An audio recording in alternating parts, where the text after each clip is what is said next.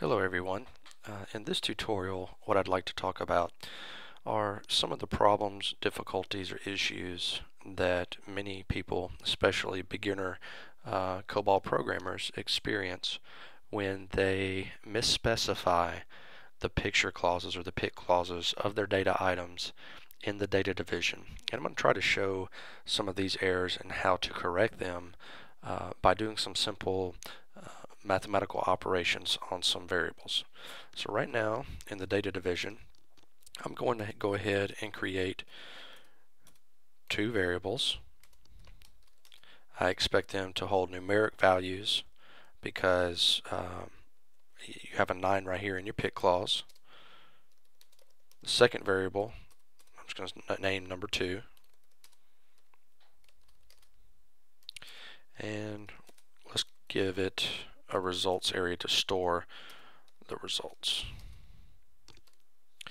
Now let's give them starting values. For number 1, let's give it a value of 5 and initialize number 2 at 15, and results, let's go ahead and make sure that is zeroed out at the very beginning. So let me compile that, make sure everything's okay, and we see 0 total compile time errors.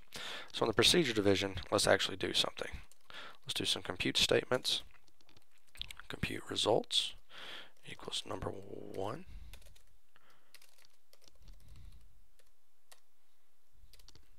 And let's display that result out.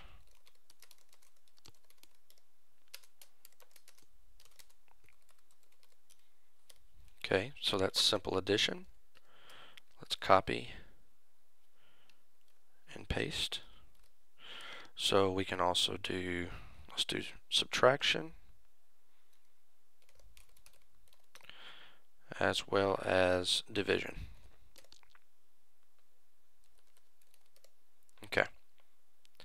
Now, once we compile this, we see no errors, we can actually run it. So what we would expect to see are 3 statements in the output saying results of addition.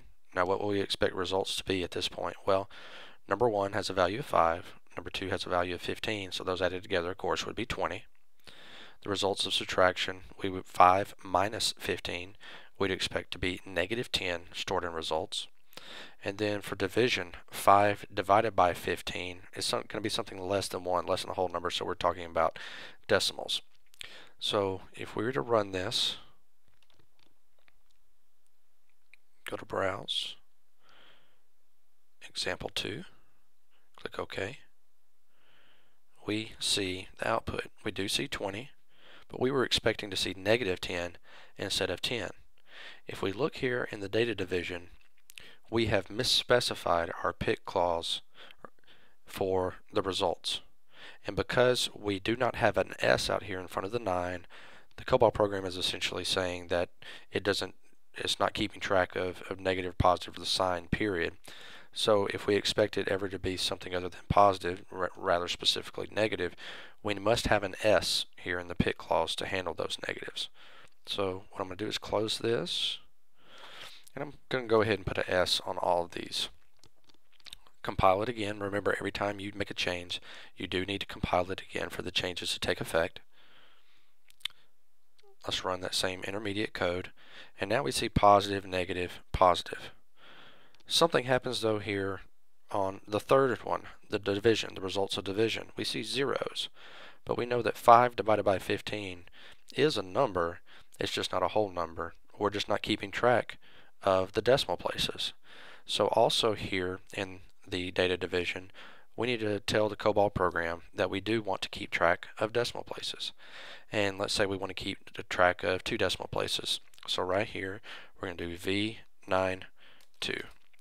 So the V means, or stands for implied decimal, and the number of 9s after the 2 stand for the number of decimal places that we want to keep track of. So if we recompile this again, compile with 0 errors, meaning that the intermediate file is created. Go back and run it.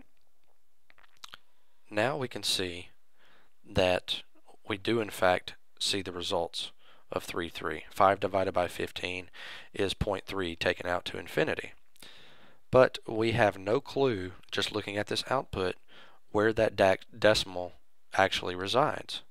In order to show that decimal, we must move the results to a numeric edited field so we can replace the implied decimal that is in the program that we're telling it with the actual physical decimal.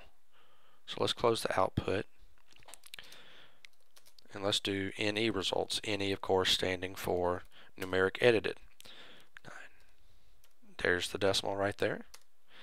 Now, before we display the results, we need to move the value of results to NE results each time we do a calculation before the display.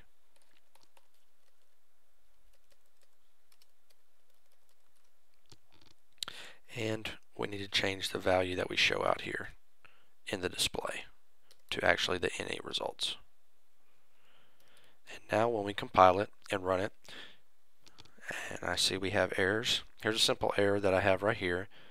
I did not have a space after that, quotation mark, and I have a space right here. Remember, if it's not exactly the way it is stated in the data division to the T, it will give you a compile time error just as it did there.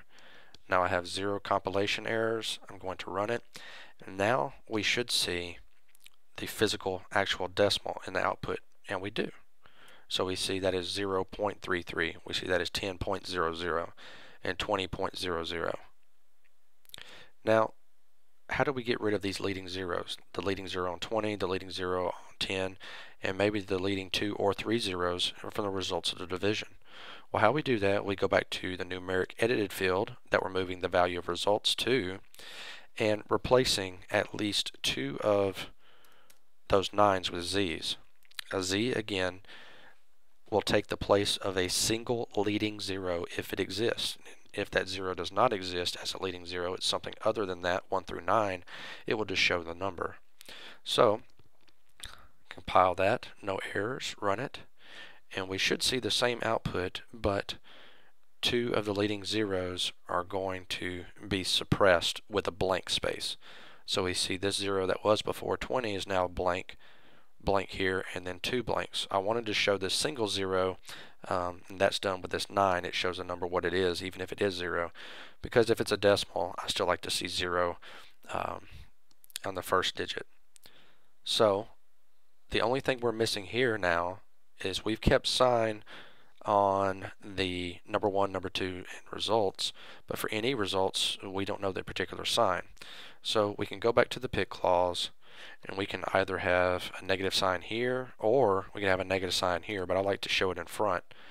So now, when we compile this, run it, we should see something that looks pretty accurate. So we have 20, negative 10, and 0.33.